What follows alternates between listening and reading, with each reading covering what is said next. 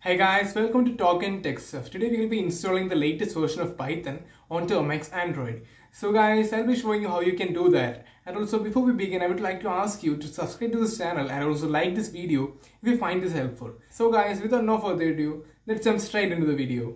So guys, I'm going to connect to my Android tablet through a remote shell. So the tablet is right over here. So both my devices are connected to the same Wi-Fi.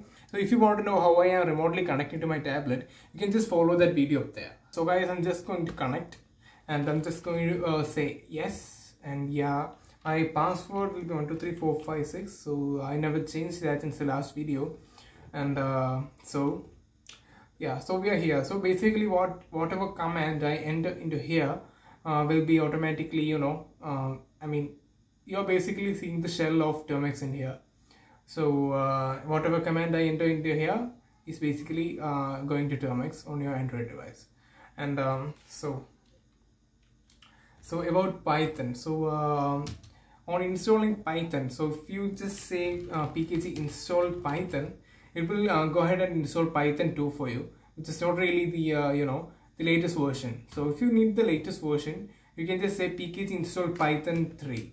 Okay, Python 3 will, this command will fetch you the latest version of Python available to you from the Termux repository on GitHub. So basically, with this command, you can get the latest version of Python up and running, which is specifically built for Termux. Specifically built, actually. So yes. So this is the command that you should use for installing Python. And let's just hit enter. And enter again. There we are. It's installing. About 1 MB per second. So just give it some time.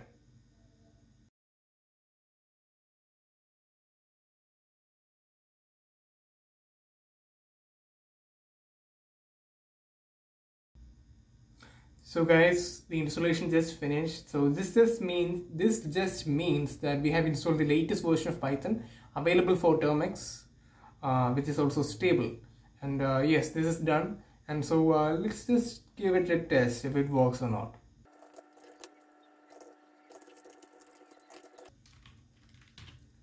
Okay, so I'm just going to call Python 3 and just execute this hello.py. Yeah, we just got it. Python 3 is up and running on Termux Android.